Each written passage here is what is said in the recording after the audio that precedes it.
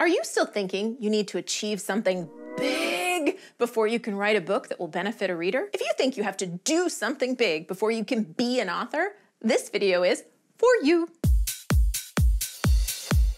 Hey there, I'm Julie the Book Broad with Book Launchers. Your book could change someone's life, but are you the best person to write it?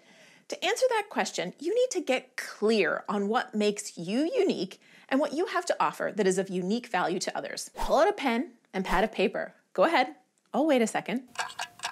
Now, write down these questions and start brainstorming to answer each one. 1. What outcome can you offer someone who reads your book? 2.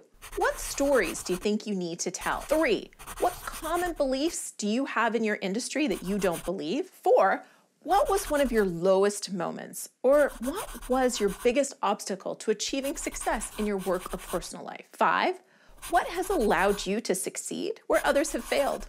These important questions will help you define who you are and why you are the person to write your book. Defining yourself is essential to becoming the expert who stands out from the crowd and becomes well-known in your industry. Some of the most important lessons on becoming a successful author and building a great brand come from Hollywood. Take this one as an example. Brian Grazer is Hollywood elite. As of the start of 2018, his work had 131 Emmy Award nominations, 43 Academy Award nominations. He and his business partner, Ron Howard, have been behind some huge movies like Splash, Backdraft, Apollo 13, to name some of their early successes.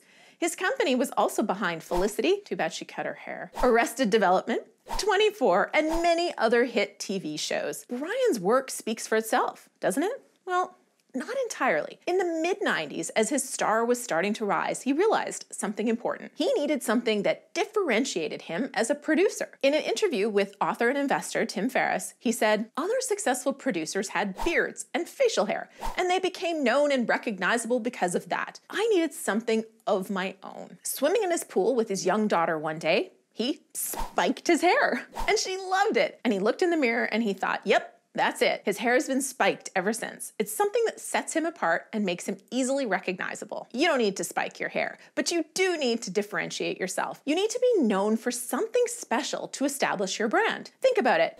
ZZ Top would be just another band without the beards. Lady Gaga wouldn't make so many headlines without her outrageous outfits. William Nye was just another scientist until he labeled himself Bill Nye, the Science Guy. In a media interview, I was referred to as Julie the Book Broad. It was so fun, I decided to use it on the introduction to all my booklaunchers.tv YouTube videos. How do you want to be known in your marketplace? Now, if you're thinking you have to do X before you write your book, let me share something that has changed my approach in life and business. Be, do, have. This motto originated with the author and motivational speaker Zig Ziglar, but I learned it from renowned business entrepreneur Keith Cunningham. Be, do, have.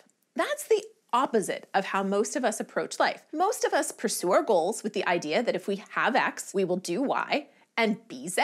For example, I thought when I have an MBA, I can do a job where I will make 6 figures and then I will be successful, have freedom, and feel financially secure. It doesn't work that way. In fact, that line of thinking often takes you entirely in the wrong direction. No, stop! You're going the wrong way! So many people think they need to have the perfect story. They have to have achieved the pinnacle of their success or some other huge milestone to write a book and become the known expert. You need to have material for your book, sure, but if you're waiting to have something before you do something so you can be someone, it's not gonna happen. The solution? Figure out who you want to be first. The way Keith explained it to me was, who you be dictates what you do, and what you do dictates what you'll have. That's close to what I believe. I actually think it's more about connecting to who you actually are and letting yourself be that person, and that will dictate what you do and what you have. Most of us resist who we really are. We worry we won't be liked. For some of us, high school taught us to hide our opinions, dress like the most popular individuals,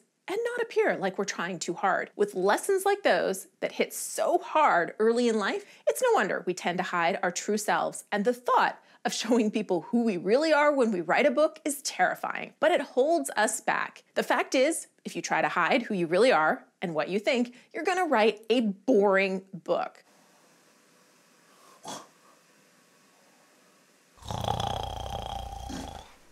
The very thing that is going to make your book stand out and be amazing is you. It's very likely you have a great story inside you, but you need to believe it before anyone else can. Someone is going to become famous doing what you do. Why not you? This is an excerpt from chapter 3 of my book, Self-Publish and Succeed. If you liked this, you're going to love all the amazing tips and strategies inside the rest of the book, like the 3 T's for speedy book writing, how to care for and feed your ghostwriter, matching your goal to your book, and so much more. Get your copy and a special offer at selfpublishandsucceed.com. What have you thought you had to do before you could do and then be? Let's chat about it in the comments below.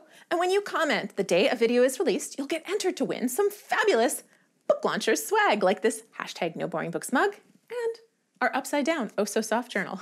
And on your way to comment, please hit that thumbs up button because it feels so good. Do you want to hang out some more? Okay, great. This video right here is one YouTube is certain you'll enjoy. And this one over here is all about author fears that can stop you in your tracks and how to push them aside and crush it as an author. Yeah, it's pretty awesome. So go ahead, click away. I've got coffee and tea on for you.